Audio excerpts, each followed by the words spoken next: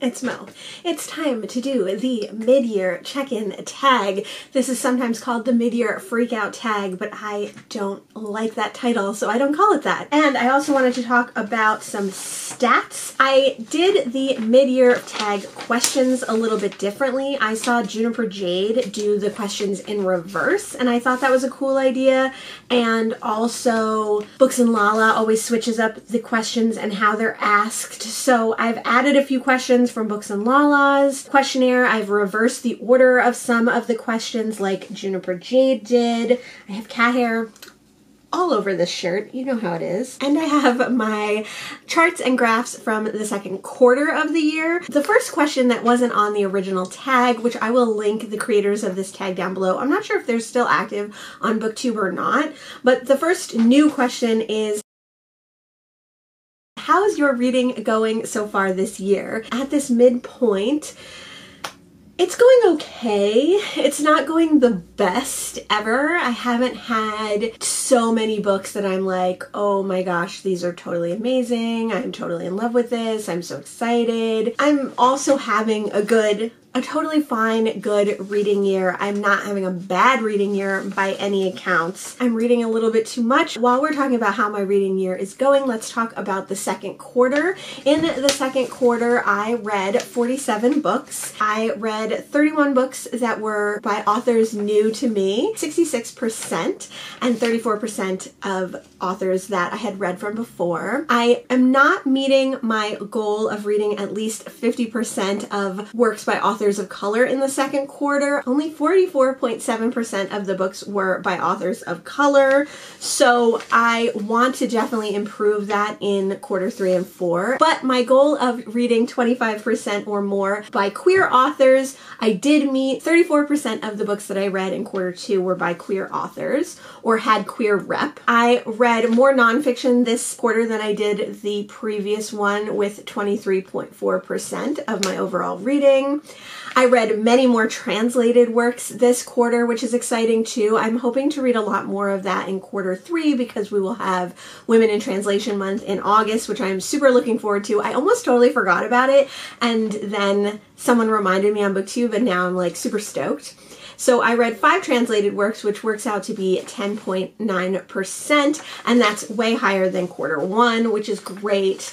I read from various different countries, mostly America, but I also read England, Japan, the Caribbean, Vietnam, Ireland, Canada, India, and Mexico. We'll talk about my most read genre in a question in the tag.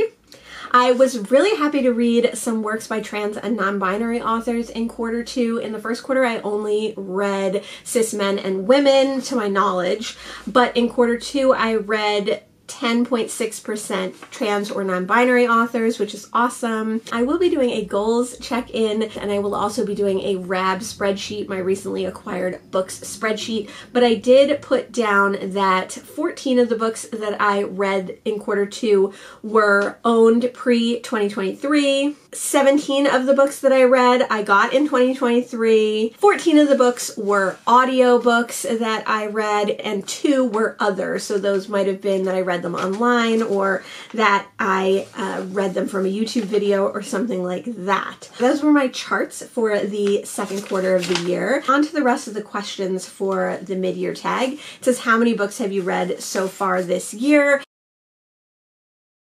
There's some debate about this. My Goodreads said I only read 81, but at least one of the books that I've read this year wasn't on Goodreads, and I think it was actually 2, because by my own calculation, I've read 83 books as of the end of June.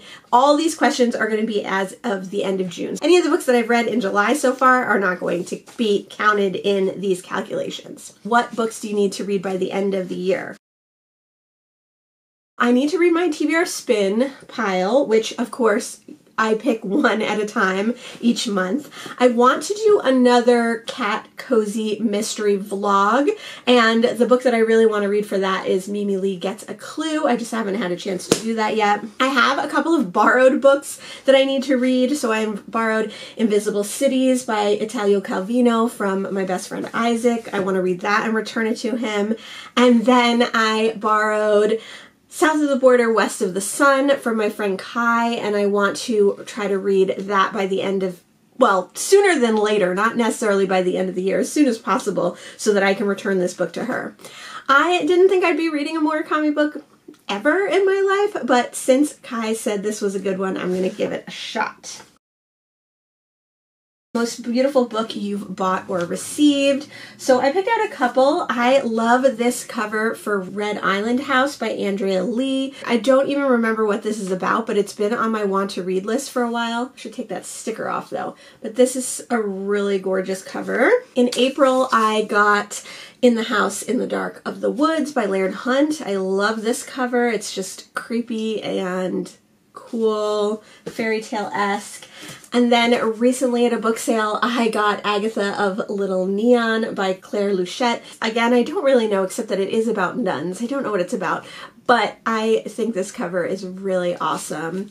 I also got Just Like Home by Sarah Gailey, and I love that cover. But there's so many covers that I love. I also recently got a, let me grab that one actually. I recently got this amazing vintage Dorothy L. Sayers cover with this giant mushroom on it, which is gorgeous. I could go on and on. I love book covers. The next question is a book that made you happy. I'm going to go with Agatha Christie's A Pocket Full of Rye. I read this for Janelle-a-thon in June, the very end of June, and I love the Miss Marple series, and I love Agatha Christie. She's just so funny. Her books are so funny, and I think Miss Marple especially is very, very funny, and this book definitely made me laugh out loud. It definitely made me happy. The next question is a book that made you cry, and I cried for quite a bit of Darius the Great Is Not Okay. I cried through a lot of books this year. I might do a video later on of all the books that made me cry because I have been keeping track of that on Storygraph. So I have been keeping a list of books that made me cry and a list of books that just made me like tear up. But Darius the Great Is Not Okay made me cry for quite a long time. The next prompt is newest fictional crush, and I definitely don't have a fictional crush this year. I don't usually have a fictional crush. I don't really crush on people per se in books. Yeah, I don't have one. But I do have a new favorite fictional character. That would be Darius from Darius the Great Is Not Okay. I have met a lot of characters that I really like in 2023, but I think that Darius is just like my kind of nerd, and he's just a sweet kid, and he loves tea, and he works in the mall, and I just think he's a great character, and I would love to know more about him.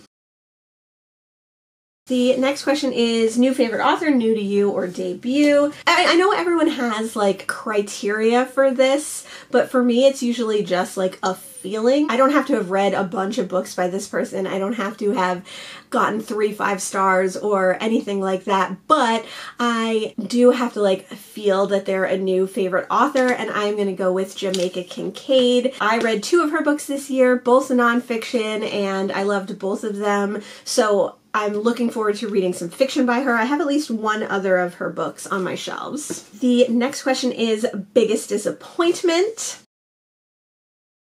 I have a couple of biggest disappointments. I'm gonna go with Ruth Ware and The Death of Mrs. Westaway. I really didn't like this book when I read it, I think back in March.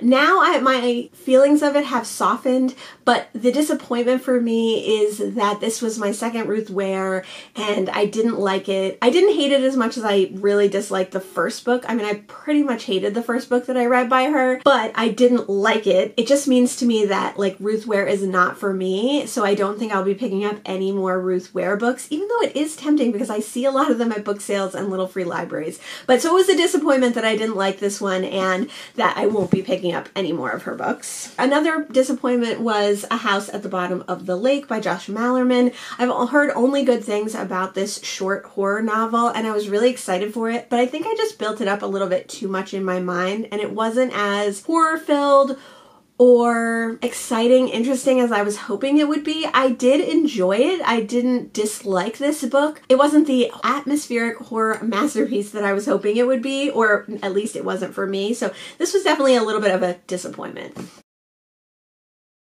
The next question is biggest surprise, and I have a bunch of answers for this question. The Prince and the Dressmaker should not have been a surprise because everybody loves it, but for some reason I didn't know I would love it so much, and I really did love it, so that was a big surprise, a happy surprise, and this book also made me cry. I read Moonlight Shadow, which is a very, very short novella, which is contained in my copy of Kitchen, and it really surprised me because I really loved Moonlight Shadow, but I didn't like Kitchen, so it made me kind of like rethink Kitchen, and maybe I'm going to revisit it, reread it at some point in the fairly near future. I was really surprised by this extremely slim work of poetry. It is Selected Poems by Claude McKay, and I was just surprised because it was really hard for me to get through. I ended up liking a lot of the poems, especially the ones to do with kind of racism and race relations in America. I was just really surprised at how hard this was to read.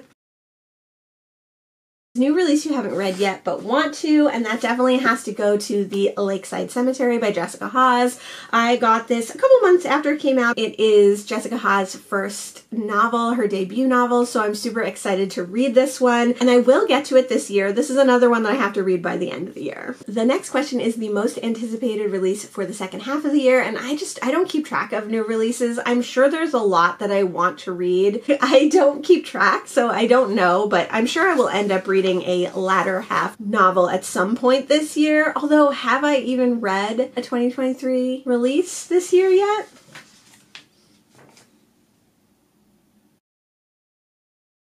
Most read genre. So going back to my pie charts for a second, according to my calculations, my most read genre is contemporary, followed by nonfiction and horror, followed by mystery. So that makes sense to me. I think that most books fit in that contemporary category more than they fit into other things. I would like to see my mystery reading go up in the second half of the year so that I can bolster that number in my Q3 and Q4 charts. The next question is favorite reread this year. I've only reread one book so far this year, and that was Invisible Monsters by Chuck Palahniuk. I was happy to reread this one. It was pretty much what I remembered. I remembered most of the big twists and everything, but Chuck Palahniuk just has such a fun, fast-paced, easy reading flow, and I haven't read a Chuck Palahniuk in a long time. The penultimate question is best sequel you've read so far in 2023, and that definitely goes to Authority. I loved Authority. I did end up finishing this trilogy with Acceptance in the very, very end of June, but Authority might be my favorite. No, Annihilation is my favorite of the trilogy, but Authority is definitely my second favorite of the trilogy, and I thought it was a great follow-up. And the last question is best book you've read so far this year. And a lot of times when I'm doing this tag, I have like an answer for that. Like, I know the best book. I think about it, you know, it's in my mind. And that really hasn't happened too much this year, but books that I have been thinking about still are This Is a Bus by Ed Lin. I can't wait to read more Ed Lin. This is a 1970s historical fiction about a cop working in New York Chinatown. I really enjoyed this one. I also keep thinking about The Removed by Brandon Hobson. I read this in January or February, and I really enjoyed this one. It's a little bit weird, but I'm so glad I read it, and it's one that even though when I first read it I didn't think I loved, I think about it a lot. The Narrative of the Life of Frederick Douglass. This is a nonfiction written by Frederick Douglass in the late 1800s, early 1900s, all about his experience escaping from slavery and joining the abolitionist movement and just his life in general, and it was an amazing read. It definitely made me want to read more slave narratives. I read this in February and I haven't read one since, although I've picked up a few. So I really need to get back to that in the second half of the year. But I think maybe the best book that I've read so far this year is Peking Story, The Last Days of Old China by David Kidd. This is a nonfiction written in the 50s about David Kidd's experience living in the last days of old China in the 30s and 40s. And it was just a really great nonfiction. I mean, NYRB always does it right? So I think this might be the best book or my favorite book that I've read so far this year. I always hate to say best book. Best book to me, that makes more sense. So let me know what your best book and most disappointing book were this year. And let me know how many books you've read so far in 2023. Thanks so much for joining me today, and I'll see you in the next one. Bye.